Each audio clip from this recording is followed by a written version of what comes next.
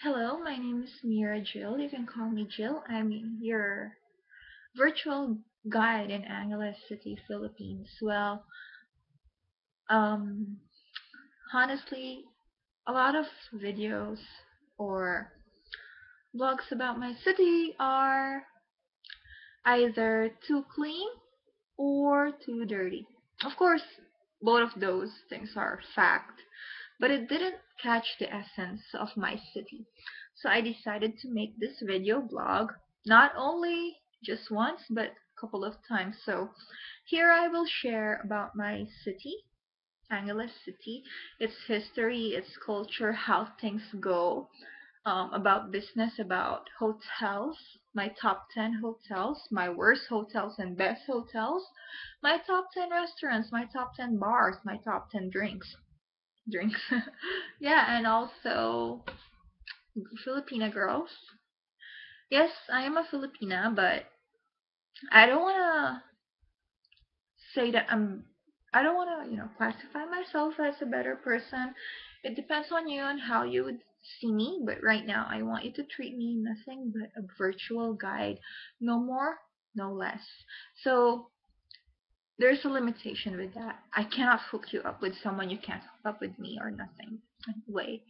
I won't I might not be able to show many things about my city because first of all, I don't want to get caught. Kidding. Okay. But I'm gonna talk about it a lot, so it's better if you guys subscribe and watch my videos over time to learn about more about my city. I'll try to upload twice a day, see what topic comes up. But right now, aside from introducing myself as your virtual girl for Angeles City, self-proclaimed, right there. Um, I'm gonna tell you about the history of Angeles City. Many people who comes to City knows Angeles City just a place for the ex-air base, U.S. air base, or of course the bars, the casinos, and all. I'll talk about that later. So, um, everything has a history. For me, as a Filipina who's born in, Angeles City, I could say that Angeles City could be the best city in the Philippines. Of course, everybody has their own preference, but for me, it is. Right now, it houses thousands of people. It gives jobs to thousands of people, and it gives investment opportunities for foreigners and both Filipinos as well. Although, yeah, I know some under the table things. We'll talk about that later. So the history of Angeles City began with Pantaleon de Miranda. Actually, it's a bloodline of Nepomuceno. They created Angeles City. It was just a small community with a small church during the Spanish era, and it was named, um, it was named after an angel. That's why it's Angeles. So it was our patron saint. Um, Angeles City has developed into, a very good city nowadays. And like when I was young, it was a little bit chaotic. But over time, being under the Spanish era, Angeles City was like every city in the Philippines. Only rich people go to school. Actually, until now. But uh, most people, they just, they live like how people lived in the Spanish era. Everything changed when the Americans came and built the U.S. Air Base. U.S. Air Base is actually, it was called Fort Stotzenberg. So if you go inside Clark, you're gonna see a statue of Mr. Stotzenberg. He chose Angeles City because of the difference with the land area. As you know, if you guys will go to San Fernando or Mabalacat, you would notice, and guess you heard that when the volcano erupted, we have lahar. Lahar is, the mixed water. and then sand from the volcano, and then it flowed in the river and covered many houses. Many people died that time, but Angeles City was saved. Religious people said it was a miracle, but for me, it's geography. So, just like any other Americans who came to the Philippines who have chosen Baguio City and Angeles City, the land is a little bit higher than San Fernando or Mabalacan. So if you are planning to invest something, or you're planning to build a house, I would suggest around Angeles City. Because it's a little, yeah, not a little bit, but I'm quite sure it's safe from flood. Because the water from Angeles City goes down at either at Mabalacat or San Fernando. So if your house is around San Fernando and Mabalacat, the water from Angeles City goes down there. Then your house will be flooded. I had a classmate before, his house was flooded, and then they had to live at the second floor. He was from San Fernando. And then during the American days, many people benefited from Angeles City. Not only the house girls, we call them house girls, which are actually maids. Also, my grandfather, he used to sew, tailor American uniforms for the Americans. His his shop was called Mac Taylor's shop. If any people, Americans who remembers that, please let me know because I miss my grandpa. By the way, he already died. Anyway, now it's all machines, but during that time it was handmade. So I would say Americans did a lot of great things to the Philippines, aside from giving them proper hygiene, teaching them about nutrition, and giving them education, which is free. And like the Spanish era, you have to be so rich to go to school. Uh, it also gave a little bit, it gave a distinguished Angeles city different from other cities. First of all, the English is really easier to use in Angeles City. Most people can speak it. And then, aside from that, after the Lahar, when Americans left, people were all went down. So for Americans wondering what happened to Angeles City after that, people lost a lot of jobs, and many of those Filipinos went to other countries to support their families because the jobs given by Americans that time was taken after they left, including my grandpa. So it caused a lot of, families separated, problems like that, but let's not talk about that. Uh, Angeles City, after Americans left, the Lahar, the volcano, and all, it tried to grow up with the help of investments from other countries and foreigners such as when I was in elementary school, I'm 26 now. The Americans are still investing a lot in Angeles City, and of course bars,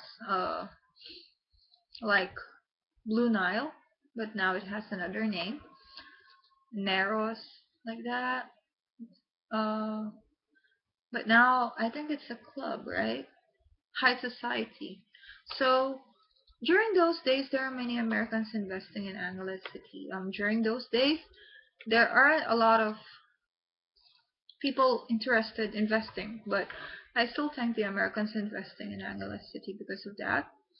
And when SM decided to build an SM shop in Angeles City, they had an agreement with our president that if they will build SM, the president and the mayor would agree if they would fix the places around Angeles City. If anybody has been in Angeles City before, it was the bars are good, but the other side is like these small karaoke bars, and then they were like squatters area, like just wood put together, and then they put a karaoke and sing. But now it's concrete and you have to rent.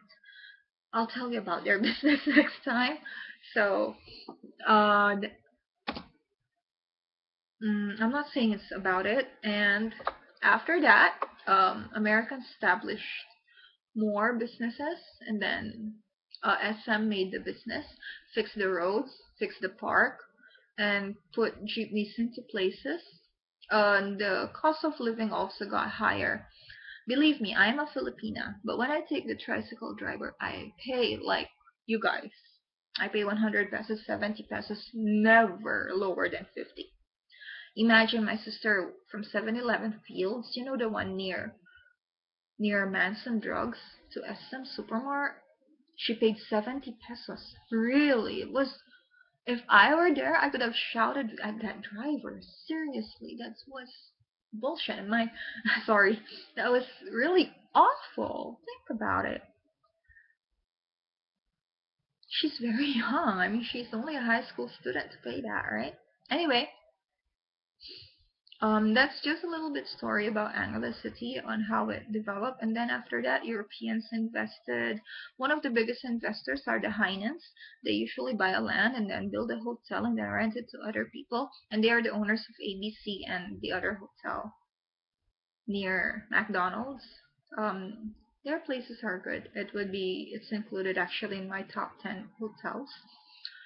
Um, aside from that, aside from our history, I would also like to talk about the cost of living. Angeles City is an expensive place to live if you live at Balibago itself. Um, when it comes to when it comes to price, you guys can find cheap hotels. I know a dormitory which offers low price but good amenities and facilities, and it's quite close there to Angeles, to the walking street. And then you can also rent a hotel which is a little bit far. You need tricycle or a car to drive by, which is about 20 to, you know, 8,000 pesos to 20,000 pesos.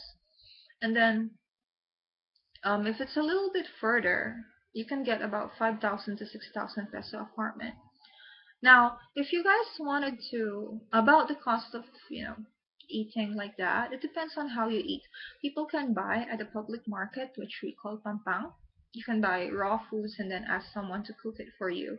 Or you can go out every day. Restaurants in Angeles City, they offer Western foods and Western size, usually from 150 pesos and above. But uh, there's one shop that I could recommend. Aside from Bunny Burger, well, most shops are 150 to 300. The You guys, of course, you guys know Sky Tracks. At the side, the left side, you just have to turn a little bit. They have a small shop. They sell foods like tapsilog, fried chicken like that. 60 pesos. You will have rice, egg, and a chicken, or rice, egg, and a sausage like that. And the taste is good. You can also order cooked food. They just cook it right there and then. So it's really cheap and it's really good. And then about the tricycle driver, okay guys, for tricycle drivers, many foreigners, they just try to contract a tricycle driver, especially if they're staying long. They can contract like, okay, you pick me up and drop me off, I'll pay you like 70 pesos instead of 100 pesos every trip. That I'll call you back if I need you, like that. But usually they would charge you 100, and then if it goes a little bit further, it's going to be 150. It's true, right? So it would be better if you contract, or I could give you, yeah, there are some taxis that offers 150 around Angeles City. It's quite safe. Maybe I could talk about that next time. And then as for the girls, okay, bars. For the bars, it depends which bar you're going to. Long time ago, when I try to distinguish the bars, I would just say like, oh, all the bars are for Western or Japanese. Only the to distinguish, right? The Japanese is the Pink Lady and Pink Lady and Pink Lady. Yeah. And then uh afterwards, the bars at Fields Avenue are usually for Western people. But nowadays, I can distinguish three parts. More foreigners are coming to Angeles City. I'm very happy that more investments are coming, but at the same time, I'm sad because more corruption is coming as well. But I'll talk about that next time. So those three distinguishes of the bars, the Korean bars, the American bars, which are for actually Western bars, and of course the Japanese Korean bars are the same, and also just the drinking bars, and the secret bars, the karaoke bars for bar girls. You didn't know that, did you? Okay, I'm gonna talk about that next time. Actually, after this video, I would be talking about that. Again, I'm Jill, your virtual guide in Angeles City. I hope you guys had some ideas with, you know, what I'm talking about. And if I'm a little bit, babbling, I'm sorry about that because honestly, this is my first video. But I assure you that on my next video, which is about Angeles City bars, I would give you detailed information about them. I won't have any pictures, but I've been in there, some of them. And I would tell you what I can say about them, the papa-san, the mama-san, and how it goes, how the business goes inside. And the prices of drinks and foods, as just estimated ones. And some that I saw, I would tell you which one I saw. And yeah, anyway, on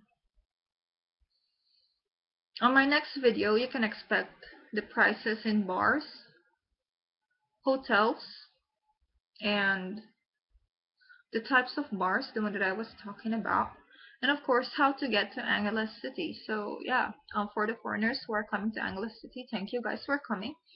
Um, I know many Filipinos might hate me because I'm thanking you guys because it's a Catholic country, but because of you guys, many investments came and such things. So thank you. So wait, yeah, just check out my other video. It's just right after this. I just have to fix it up. Thank you. Bye.